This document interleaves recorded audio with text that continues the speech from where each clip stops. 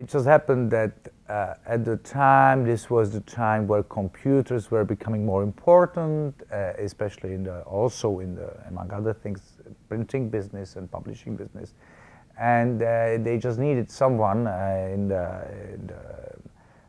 redaction to take care not of IT, I would not be the right person, but someone who could use it. You know, that was the breakthrough, to be able to use it.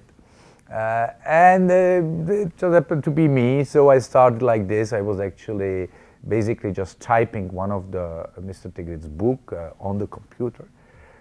You had people for this at the time. And then from this it moved on, and suddenly I was among the inner circle of the Svědectví, which was a very small, family-owned kind of operation.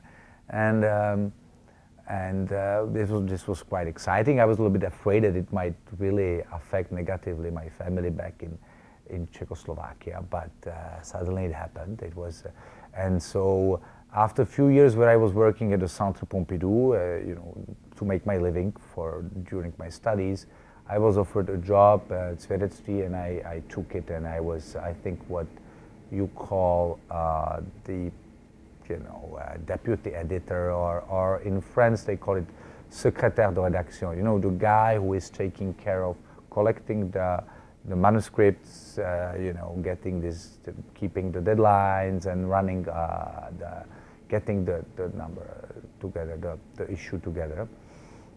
And I stayed there from 1986, I think, until 1990.